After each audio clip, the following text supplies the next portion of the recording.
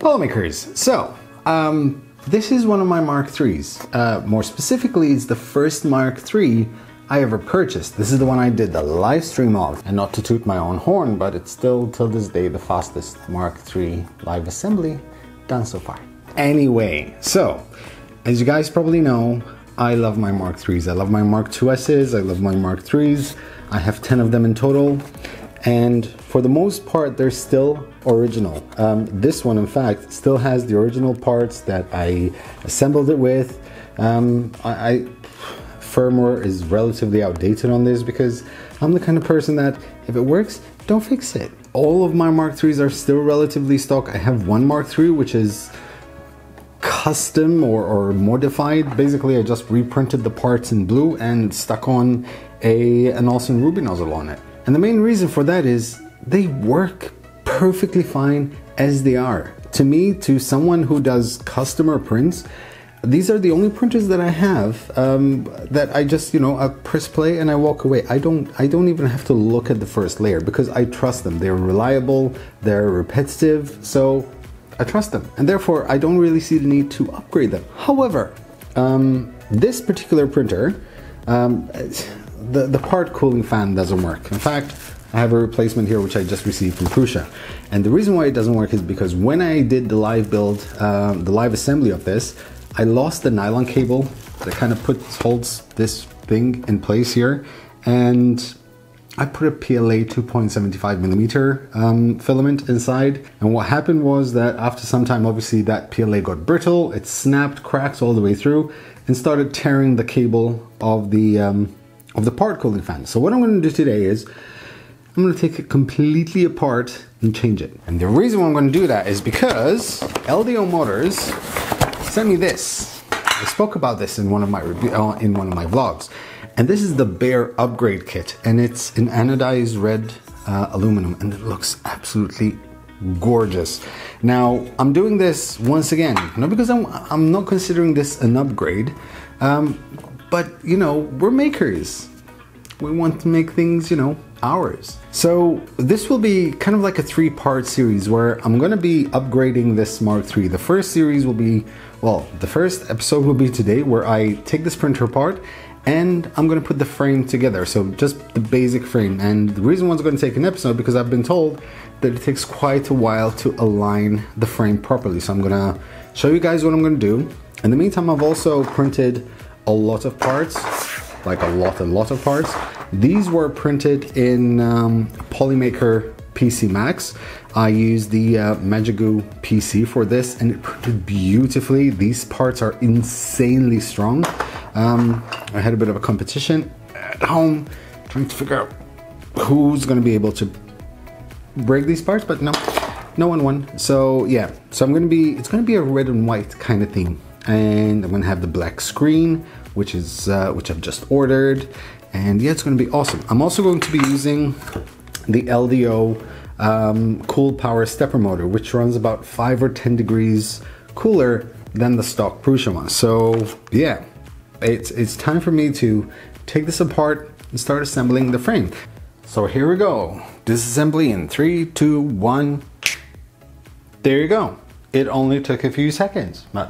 Jokes apart, it only took about 5-10 minutes to actually disassemble it. It's much easier. Now, for those of you wondering why I still have the frame assembled, since I have 4 Mark IIs, I will be porting one Mark II onto the Mark III frame because I do find it obviously a bit more rigid. So there, I have a frame ready. Now, time to clear this up and start putting the Bear kit frame together. So all these up here are what you can expect in the full Bear upgrade kit. These are the printed parts that I did on the Race Pro 2, and these are the gorgeous red extrusions. So this should do all the frame. You have the joining plate over here, or joining plates, and you have all the screws that you'll need in order to fully assemble the frame. So I'm going to start with the Y-axis. So I'm going to need 2 by 331mm V slots and 1 by 370, which should be this one over here. So we're going to start using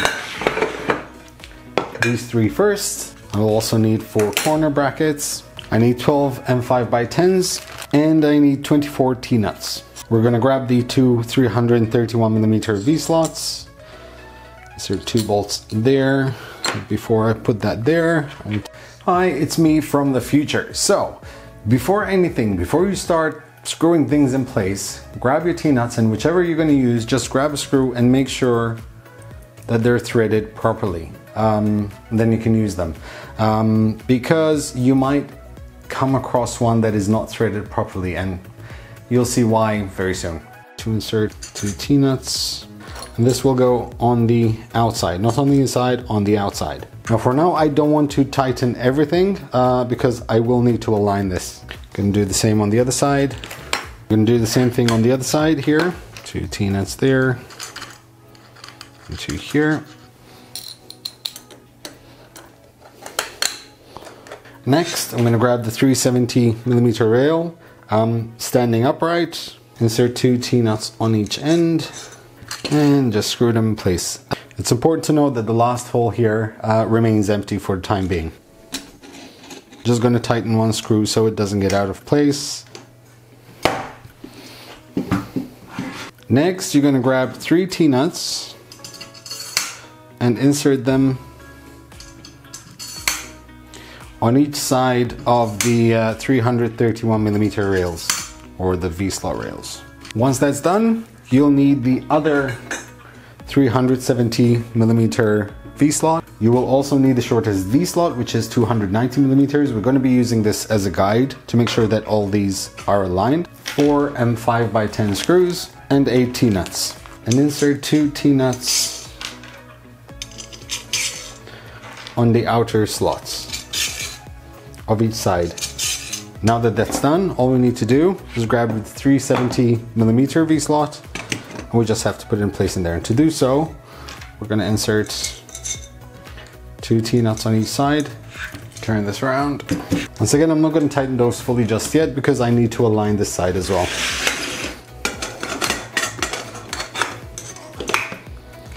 This is the part that might take a while.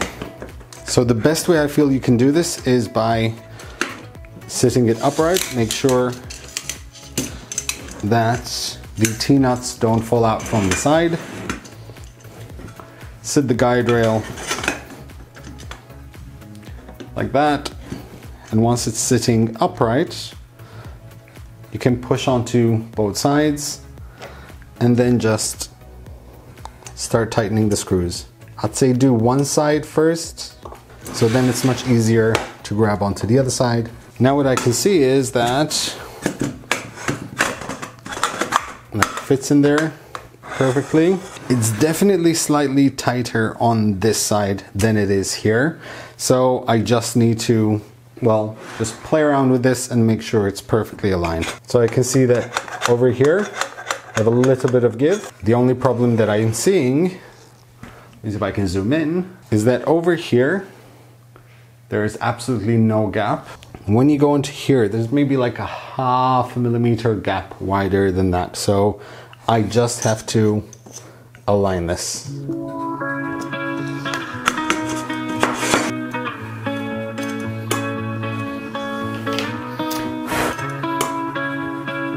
Okay, so the base is done. I have to say that took me about 20 minutes just to make sure it's perfectly aligned. There's no wobble anywhere, that they're perfectly square, 90 degrees, making sure that this is sort of perfect all the way through.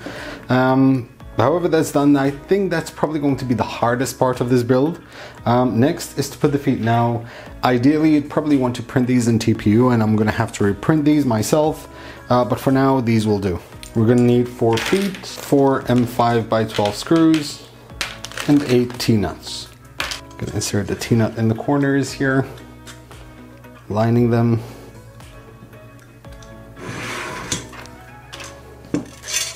Okay.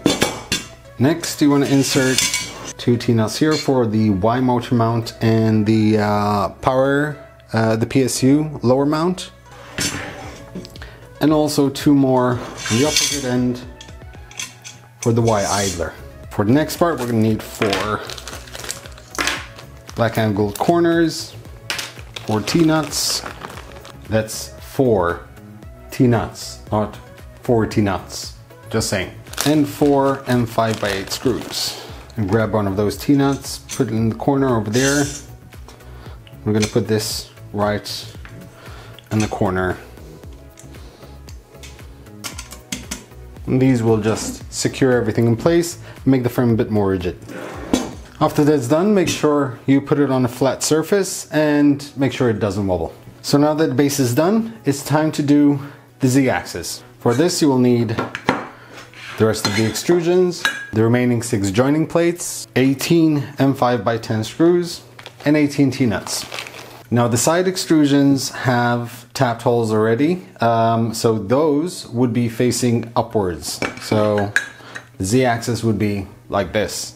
So what we can do here is grab 2 joining plates and just prepare them with the nuts and screws.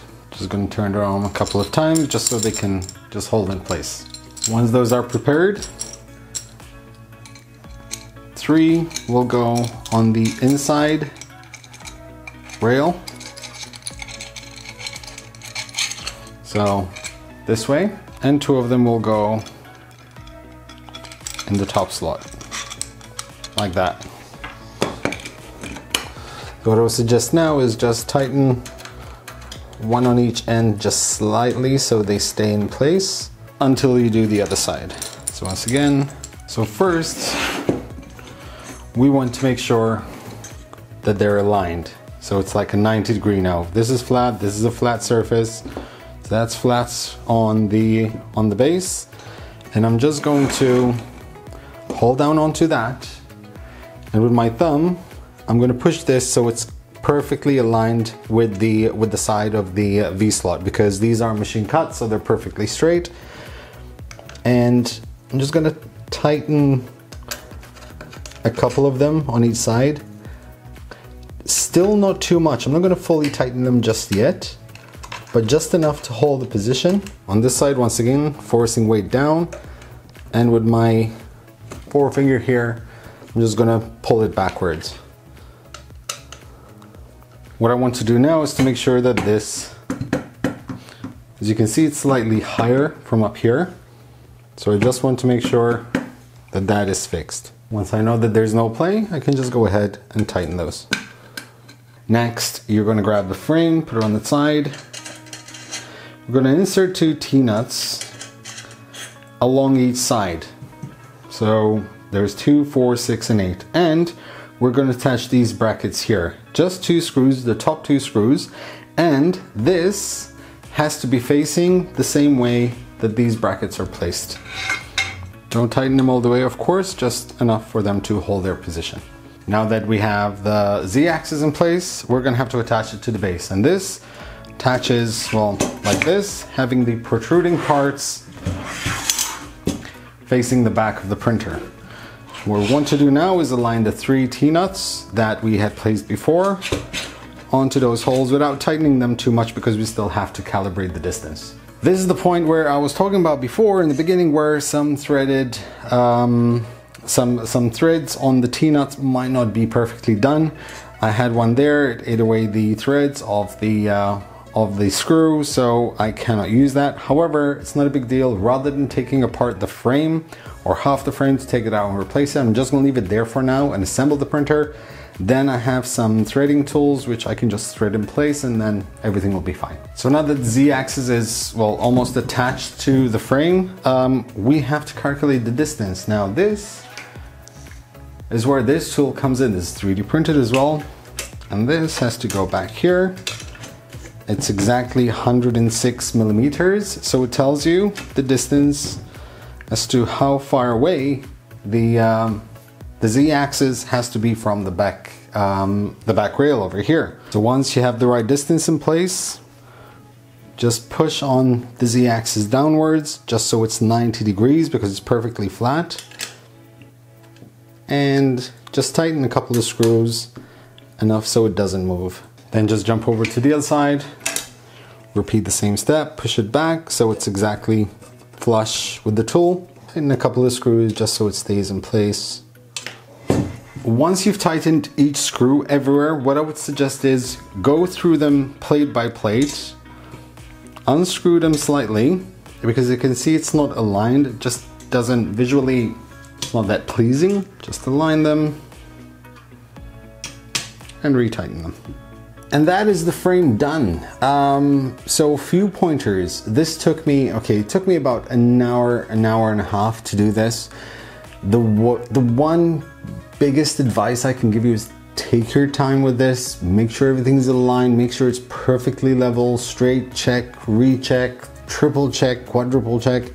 Make sure everything is perfectly level, because ultimately it's a 3D printer and you need dimensional accuracy for this, so just take your time. But other than that, it's relatively straightforward and it looks absolutely awesome.